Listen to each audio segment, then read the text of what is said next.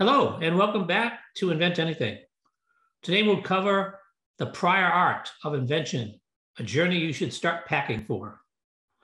In this episode, we're going to deal with prior art, but not only from the perspective of how a patent office looks at it, but how it impacts you as an inventor or how it impacts you as a business. Today, we will cover the definition of prior art in topic number 1 and why we should talk about it. In topic number 2, we'll talk about the methods of finding prior art and why you need expertise. In topic number 3, we'll talk about prior art in the patent office. Topic number 4, we'll talk about strategies for using prior art for leverage, little understood. Topic number 5, we'll talk about the wonderful amalgam of prior art and inventing and how they work together. And finally, in topic number 6, we'll talk about the future of prior art with some predictions you might find fascinating. And I chose this topic because there's so much more to prior art than how the patent office treats it and how you as an inventor need to overcome it. It really has a lot to do with business. So just knowing the legal definitions and all that is one thing, but we're going to go far beyond that. And then, of course, we'll wrap up. From the audience, we always sort of ask the question, what kind of people might be interested in a podcast? So I would say if you're an inventor, this is definitely for you. Maybe you just get your first office action from the examiner and it was not good. This is definitely for you. Maybe you're a manager of other inventors and you'd like to understand this subject of prior art because it comes up a lot. If you're an independent inventor, maybe you can learn how to leverage yourself using and winning the game over prior art.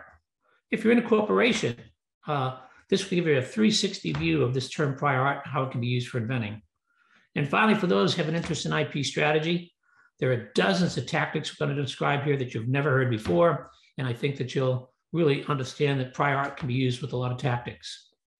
This is John Cronin, Invent Anything. And coming up, surprisingly, most of the inventors really don't know what prior art is and what it stands for, although it's critical to success. So stay tuned to understand it and also figure out how to find it quickly. Inventions keep the world spinning. From fire in the wheel to today's high tech, inventions power change. Turn your inventions into reality. Learn how to get your ideas to market. This is Invent Anything with John Cronin. So let's get into it. Topic number 1, the definition of prior art and why we should even talk about it. First of all, any publication in any form, in principle, qualifies as prior art. Often earlier patents or scientific publications are used because they're the easiest to find, but also things like textbooks, newspapers, lectures, demonstrations of exhibitions, etc. These are all proof of what could be called prior art. Something counts as prior art only if it's available to the public. That's important. So under NDA, it does not count. The date of the prior art must be provable because they need to go back to that date to determine when it was prior art, the examiner that is. In the US, when you sell or display something publicly, that counts as prior art unless it's under NDA. And as long as the inventor can prove that the disclosure of their invention was confidential, it doesn't count as prior art. Oral disclosures, such as lectures and things like non-confidential discussions, also could be used as prior art. To determine whether something's prior art or not, the filing date of the patent application or patent in question is crucial. If the publication or disclosure was made before the day of your filing, it counts as prior art. Internet publications are really a special case here. Of course, the internet is prior art, information on it, but as most patent offices perform searches of their own 3 patent offices, their own plus 2 other patent offices, they'll always do one other outside reference. And so they might look at the internet, they might not. Certainly we can use the Wayback Machine on the internet to go even further back from what you can see today. Another requirement for prior art to qualify is that it must be enabling. We're going to touch on this, meaning that the prior art needs to teach how, not just what. So a journal article talking about what it is not really considered prior art. It has to talk about how it works. One thing you should find out here is that there's a grace period of about 1 year in the US where you could have your own prior art. You could be your own prior art, but you have up to a year to file a patent. Prior art needs to be something the examiner finds so that they can use it to stop others from filing patents and getting patents if there's prior art. You know, there are many types of searches for prior art. There's state-of-the-art searches, which is a list of patents that are the state of the art. There's patentability searches where a patent attorney or patent agent may actually look at your specific invention to try to find other patents right around your patent or invention. We talked before about freedom to operate studies in previous podcasts. That's a form of prior art. And there's also sort of a broad search called the landscape search, which is really understanding the prior art and the scope of a business. So you can see right there's 4 or 5 different ways to look at prior art, from a broader view or a very narrow view. Let's jump into topic number 2, the methods of finding prior art and why you need expertise. First of all, as I mentioned, the Patent Office internally has a requirement that they need to search at least 3 other patent offices over your patent. So they might be in the US, they might search the US Patent Office, the European Patent Office, maybe the Chinese Patent Office. But then they also have to cite one other reference outside of the Patent Office. And this is where they might go to the internet or some database that they may know of. It turns out that patent expert researchers are really best for searching the patents, whereas a patent search done towards things like claims and titles and abstracts could be done, whereby you don't have to be that much of an expert. There are searching the non-patent literature. So here you might use technical people to help you search. Now keep in mind that the references that you need to have prior art need to be teaching how things work, not just what it is. Sometimes expert searchers will search internets and all sorts of web links to try to find prior art. There is a company called IP.com where you can search publications. I started this company a number of years ago. When I was at IBM, we had inventions that would be filed, but sometimes we'd file them as enabled publications. We have a podcast on that. So to search enabled publications, IP.com was a wonderful reference because they're all enabled and they're all searchable. Sometimes companies open up the prior art search to what's called a crowd.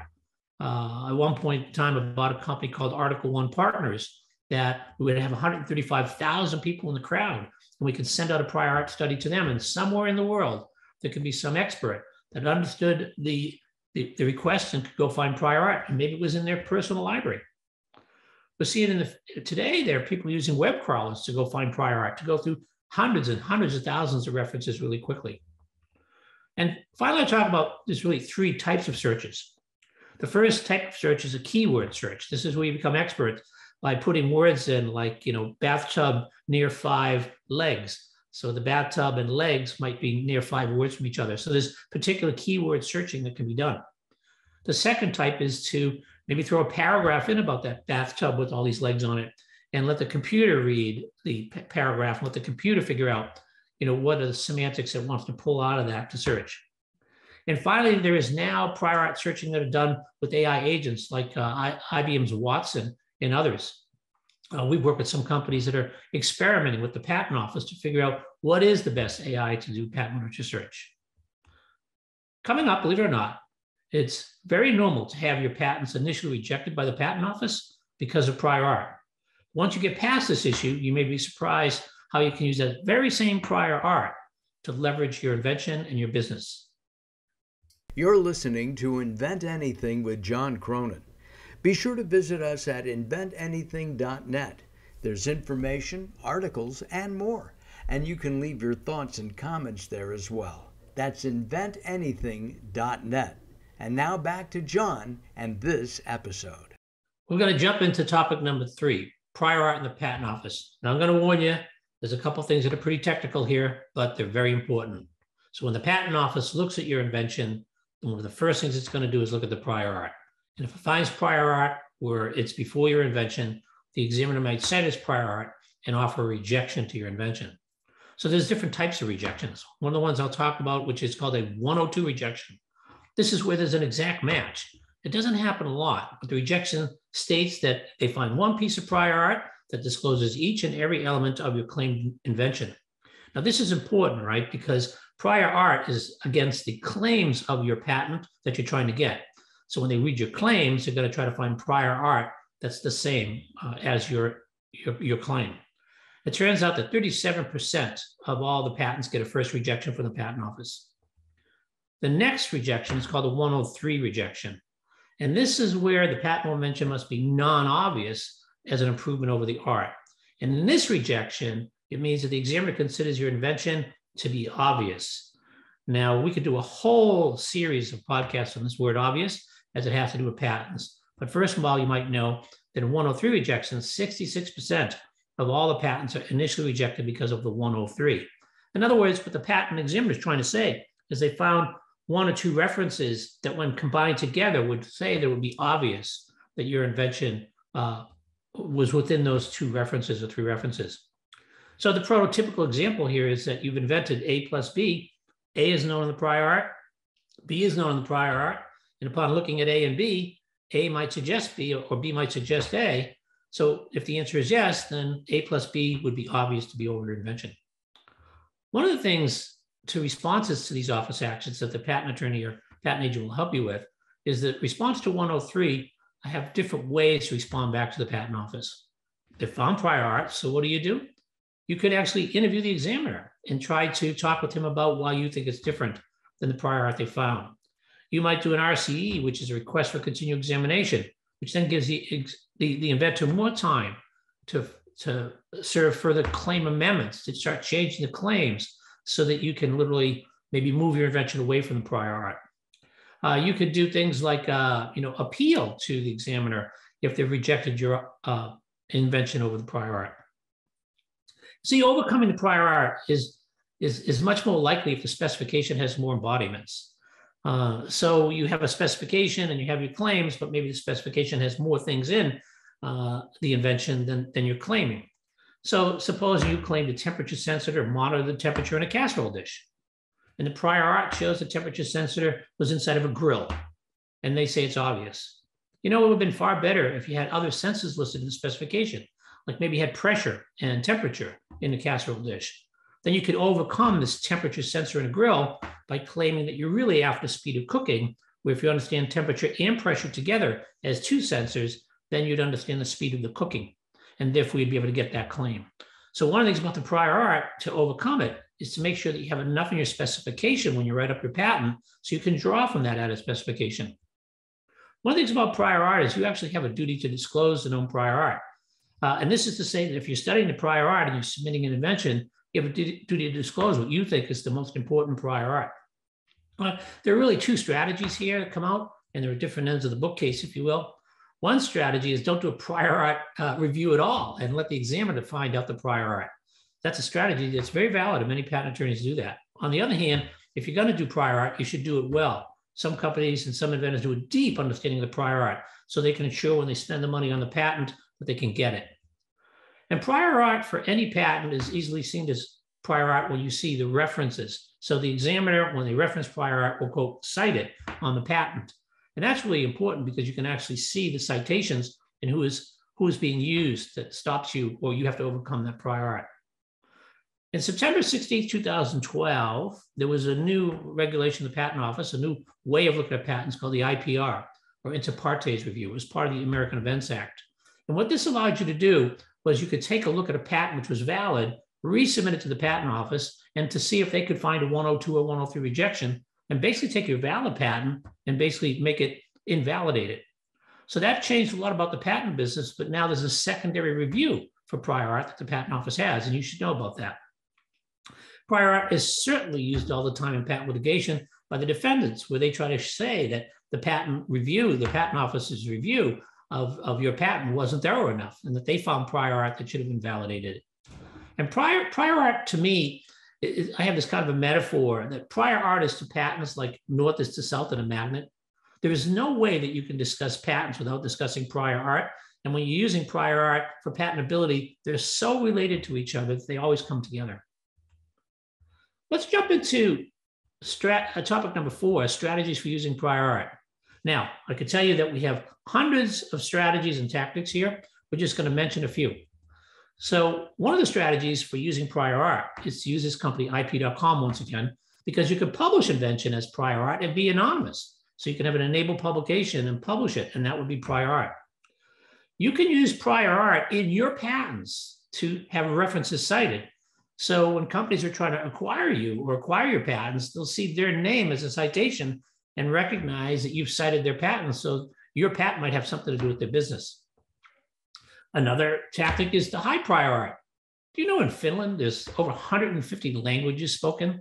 Some companies actually take their prior art and publish it in Finland in one of these languages of which there's not more than 10,000 people that know the language. So it's very difficult to find the prior art by a third party. But you can always resurface it if you want to because you know where it is. Another thing is to use prior art on top of competitors, because when you're doing that, what you're doing is you're stopping them from growing their market. So if you invent and use that on top of competitors' patents, you're actually using prior art to stop them from patenting. Of course, prior art is really tied up with invention, and there are incremental inventions. So sometimes when you have incremental inventions, you can publish those, and that will stop improvement inventions. You can use a tactic we call the Pied Piper, which is to literally do publications to have your competitor follow you. There are publications in prior art that are used for vanity, that someone's claiming that they're sort of the one who invented this. And that's a wonderful way of using prior art to help you sort of become the thought leader. Sometimes you can publish non-enablement to essentially imply enablement. And here what you're doing is you're publishing something where somebody thinks it works, and it may not, but it might block a patent. One of the well-known strategies is the patent part and publish part, so you can get the protection that you want through the patents, but maybe stop others from improving through publication. We've talked about this before in strategy, that maybe you want to poison around your well. So if you want fresh water in a well and you want to poison around your well, nobody else can drink water from other wells, but because you poison the well, which makes your well the more important one.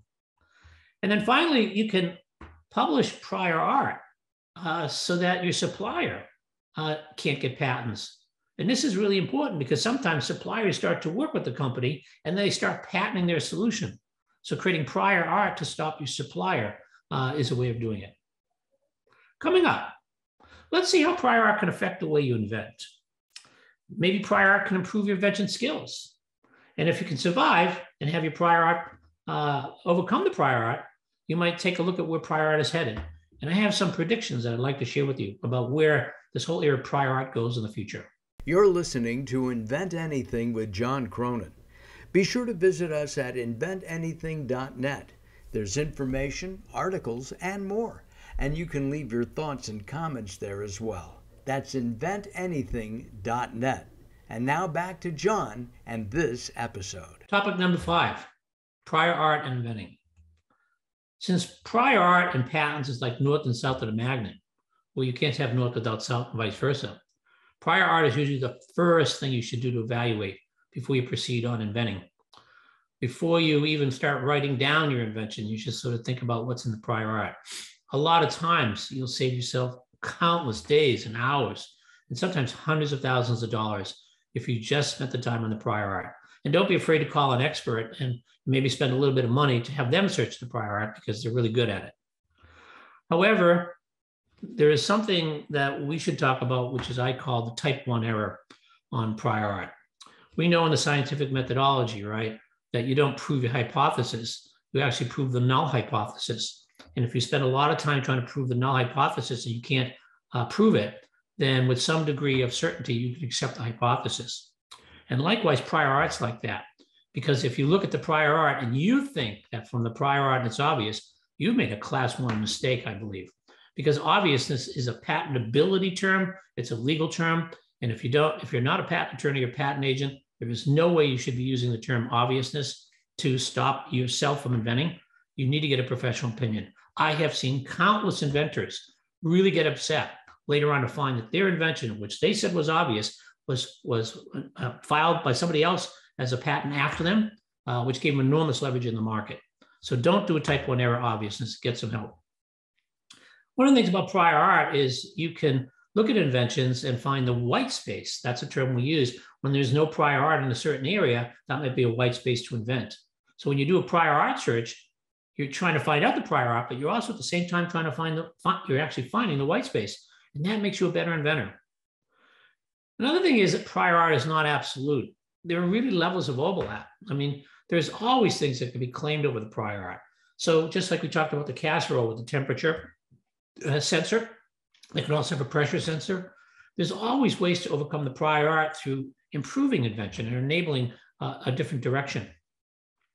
When documenting inventions, keep in mind, as I mentioned, these many embodiments that you write up. so that if you find prior art through the patent office, you can get claims in maybe different directions to overcome those objections.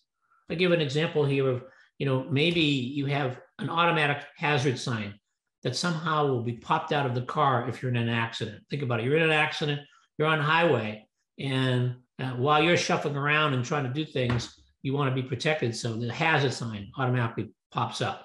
And you decide in this that maybe, there ought to be an automatic call to 911. But by adding other embodiments, you may start brainstorming, well, geez, maybe I could have an LED sign pop out, or maybe I can have something on the trunk open up that has a different color on it so that it flashes. By having different embodiments like that, once you do the prior art and find out that all the new cars actually do call 911 when they're in an accident, you wouldn't be able to get that claim. But if you had those other embodiments, you certainly could. One of the things about prior art is it can point you to buyers or licensees. So if you find prior art, great news, you found potential customers. One of the things about prior art also is that if there's a lot of inventions around your invention that are just recent, you now know that the market is kind of really close for timing. So one of the things about prior art is it tells you about market timing. On the other hand, if you find prior art that's so far away, the earliest prior art you can find is 10 years old, then that shows that the market really didn't take off. And you might think again whether you really want to file those inventions. Prior art by individuals is very different than prior art by large companies. You see, when you see a lot of prior art by individuals, I say it's kind of a risk to continue inventing because the market hasn't picked it up yet. On the other hand, if you find prior art by very large companies, that might tell you your invention is valuable because large companies play in big markets. Well, let's go to topic number 6, the future of prior art and some predictions. I did a little bit of digging and I found out that in a number of different references I found, human knowledge doubles every 13 months. That's amazing. And if you think about it, if it just doubles every year, basically, that's all prior art to next year, right? So one of the things is that we're going to see in some predictions that AI tools can be used more and more by the patent offices. So when you submit your invention, there's going to be an AI agent that's going to go find the prior art, and that's already happening. But we'll also think, and another prediction I'll make is that patents will become higher quality as time passes on because more and more prior art will be available. So the ones that will be allowed will be higher quality because they'll have a better prior art review. We're going to see prior art generated by AI itself, and we're going to see probably a 10-fold increase in all these prior art strategies unfolding, meaning the AI can create prior art. Prior art can be automatically extracted from CAD files. You could have a CAD design that basically takes a design and has 20 parameters, and you decide on each parameter for your design, but you can let the computer run all the 20 times 20 combinations, and each one of those can be published as prior art from one design. So we're going to see one design maybe have millions of pieces of prior art. One of the things about prior art is there's very likely to be some new ways to have the value of patents be rated through prior art.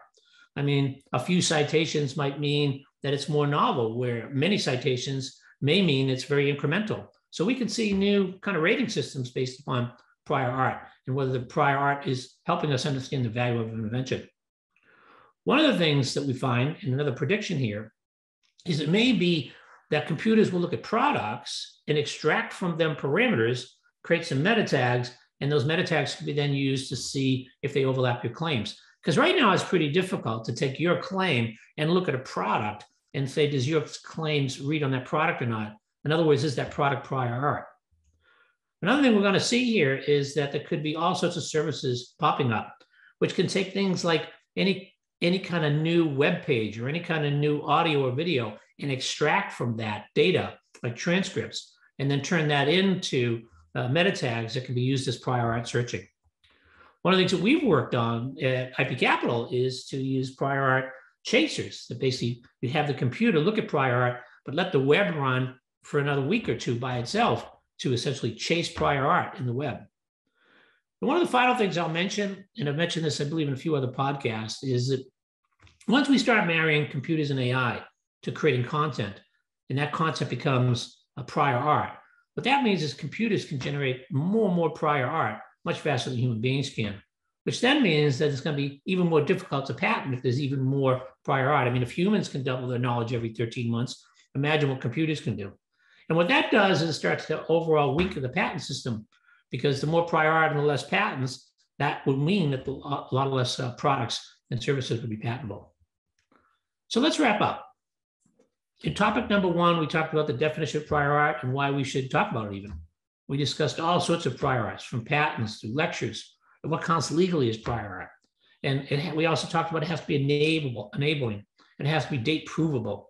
We discussed the critical timing of the prior art in the 1-year grace period. We described all sorts of different ways to search for prior art, from patentability to state-of-the-art, freedom to operate, etc. Then as we moved into method number 2, ways of finding the prior art and why you need expertise, we discussed all sorts of different ways to find prior art, various types of experts. We talked about crowds and web crawls and all those things, and talked about keyword searching and natural query language and AI and all those ways that you find prior art. I think one of the messages we take away from this is as you start to get into looking at the prior art, please go find expertise to help you. It'll save you a lot of time and money. Then we delved into the very specifics of the prior art and patent office. We addressed sort of the 102 rejection, which is the exact match, and the 103, which is this word obvious. And you recall that prior art is the patents, like north is to south of the magnet. They always come together. Well, that's true here too, is the patent office can reject your patent application on all sorts of issues, like not being definite or written well, but prior art is one of the biggest ways that patents are rejected. In topic number 4, as you recall, we talked about strategies for using prior art. We discussed 11 different tactics. We have hundreds of these, things like being anonymous or hiding it, leveraging your patent, having vanity prior art. We talked about poisoning the well around your own well, poisoning other wells to stop others. We even talked about using prior art to stop maybe suppliers from getting a patent position on you. You see, prior art is not just to stop you from getting a patent. It's a key tool for you to improve your own inventing capability, but it's also a great leverage tool in the tactics of IP. In topic number 5, we talked about prior art and inventing. Here clearly is where I'd love to spend some more time and maybe another podcast, because I've known that prior art has made me a better inventor. With hundreds and hundreds of patents that I've had over time, always looking at the prior art was something I kind of worried about. Now I've begun to enjoy the journey of prior art, that it helps me be a better inventor. We discussed ways to get into the trap of the type 1 error of obviousness. We even show that maybe you can use white space analysis while you're doing the prior art. Prior art can be used for market timing. Prior art can tell you how big the markets are. Prior art can actually tell you if your invention maybe even could be saleable.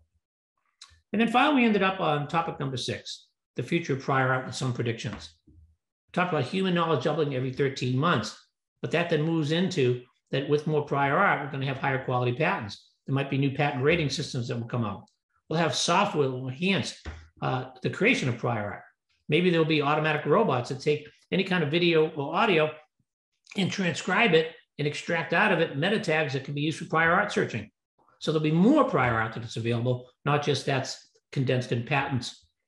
Finally, we'll leave you with the idea that there could be prior art wars, where AI meets prior art, creates lots of prior arts, and then makes it even more difficult to get patents.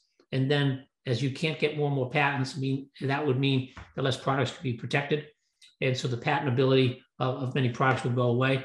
And that could lead and impact dramatically the GDP of knowledge-based countries. And remember, if you like this, please subscribe, give us a like, join our blog at Invent Anything, and I hope you get to listen to our new series on Inventors at Work.